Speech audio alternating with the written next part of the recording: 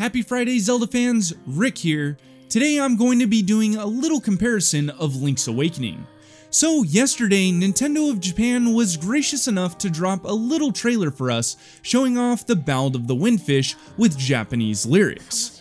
While we have yet to get a confirmation on whether or not we'll be getting an English version, this one still gives me the chills listening to it.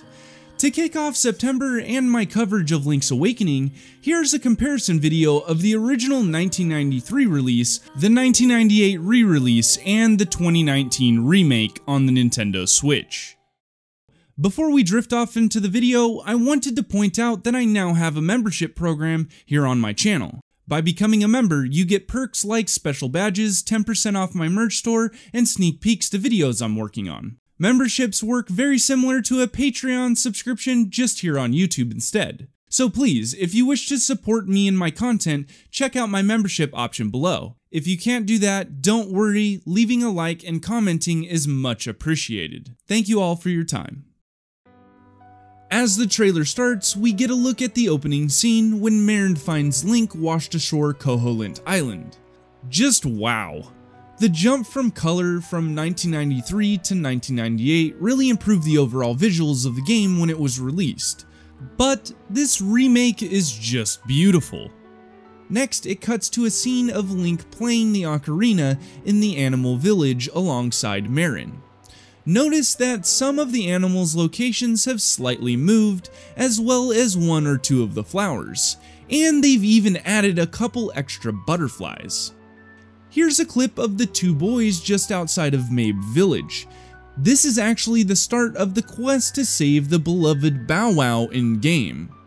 While the Zelda team did what they could on the Game Boy hardware back in the day, being able to see the sheer panic of these boys' faces makes this scene that much better. Quickly cutting over to the raccoon in the mysterious woods, we can see that he's still being a pest, getting people lost just like in the Game Boy version. Then we get a clip of Link swimming through the underwater tunnel leading to Catfish's Maw. In the original, Nintendo added what looks to be coral around the area, and in the remake they've gone ahead and changed it to a more lush green type of underwater foliage. Also, Link has some new yellow flippers on. While the original 1993 release was in black and white, the 1998 release featured a set of blue flippers. Admittedly, you never see this color change on Link in-game, so this is a nice change. Now for one of the more popular scenes. Link's meeting with Marin on the beach has been beautifully recreated. The sands of Koholint have never looked better in my opinion. The added log in front of Marin makes a lot more sense in translation to the next clip, showing Link and Marin sitting together staring off into the ocean. Breathtaking. They really outdid themselves on this one. Just take in the nostalgia. Moving on, we come to Mamu and his frog choir teaching Link the Frog Song of Souls. Boy, did this room get an update. While the lamps and bones are still intact, they've added some decorative lily pads, a stage for Mamu, and two pedestals for his choir. The last round of scenes go by pretty quickly. First, we get the Nightmare of Bottles Grotto, Genie, making quite the entrance compared to the original. Link can be seen using the rooster in the next cut. Not much to say about this guy other than he's gotten a color update, which is good to see. Following that is the epic anglerfish. Well, at least I hope it's epic in this game, as it was known as one of the easier bosses in the original. It looks as though all of the bosses will be getting an updated introduction scene, which is a welcome addition. Angler's Tunnel opening is quite the sight to see in this remake.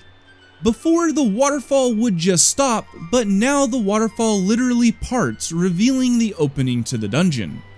Following suit, we get a shot of Eagle's Tower opening up. The Zelda team went ahead and added a pair of ominous glowing eyes as the dungeon spins around.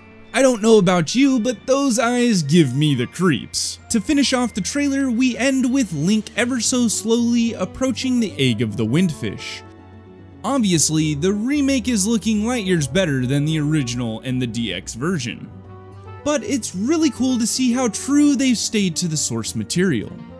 Link's Awakening is a masterpiece, and I have no doubt the Zelda team has done their best to preserve and build upon what made the original what it is. That's a wrap for today's comparison video. Please, if you enjoyed today's video, make sure to hit that like button. If you're new to the channel, subscribe, and leave a comment below letting me know your thoughts. I'll let you go with the trailer clips played in order from 1993 to 2019. Thank you for watching, everybody. Have a wonderful rest of your week.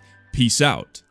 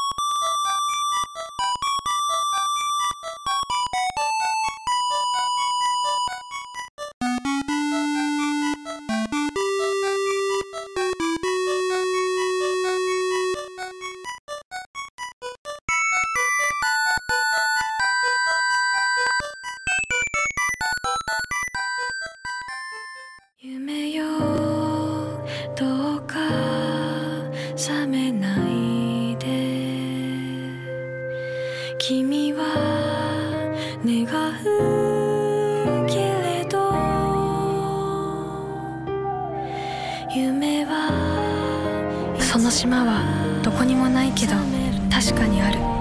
任天堂スイッチゼルダの伝説夢を見る島。